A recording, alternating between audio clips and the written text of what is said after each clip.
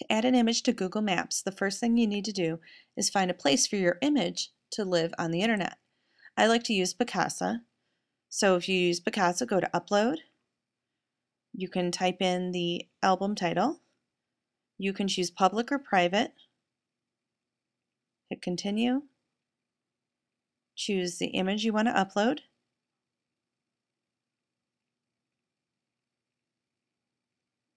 Once the image is uploaded, you need to get the RSS feed. On Picasa, it's over to the right-hand side. There's an RSS button. Click that. Then click on the image. And you can see that the actual image is in the upper left corner. Copy that URL address. That is where it lives now.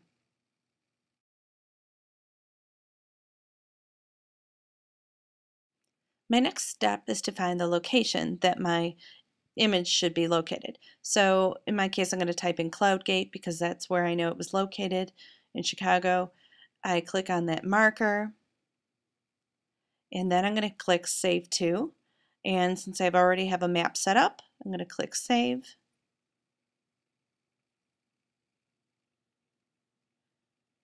Okay, now I can click out of there.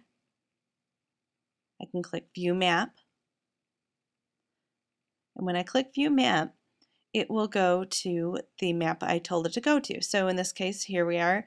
I have CloudGate. I can click Edit, and then I can change the title, call it whatever I want to call it.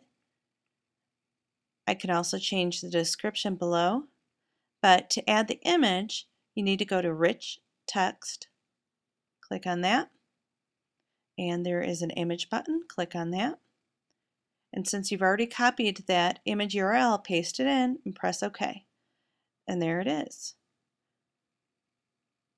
Press OK, press Save, press Done. Okay, now you have your image in there.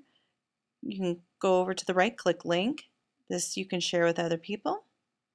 To see it, you click on your CloudGate image, and there it is. This is exactly what everyone will see.